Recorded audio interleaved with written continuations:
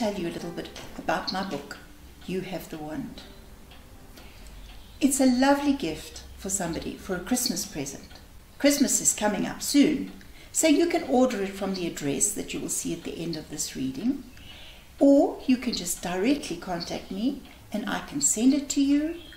I have the audio version and as well the book, like you can see here. Some of the comments that people have made about it. I love to read this book every day. It's like having the RDA of vitamins for my emotional well-being. Thank you, Marlene. Another one, a lifestyle calendar. And yet another, this book is the way I start my week off on the right foot. There are weekly increments which you can read.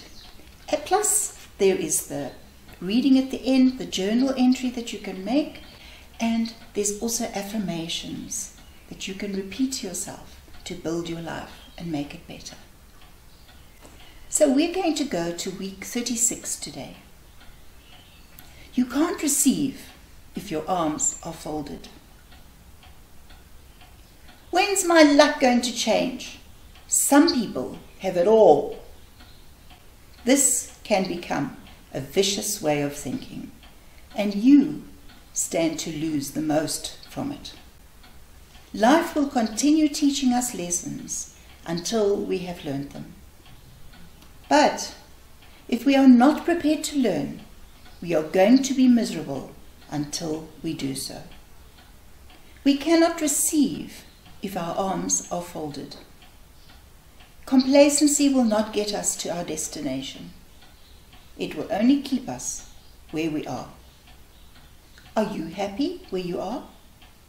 Are you creating a positive, growth-filled environment for those you care about, as well as the rest of the breathing things around you?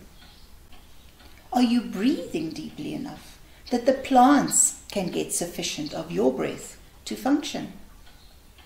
Your luck can change, but if you are too busy wallowing, you will not see the opportunities and will miss out on the miracles. Make the difference. Go that extra mile. Smell the flowers. Make your luck change. The affirmation: I choose to be victorious. I choose to be victorious. In your journal, write down, what lesson have you recently learned? Till next time, bye.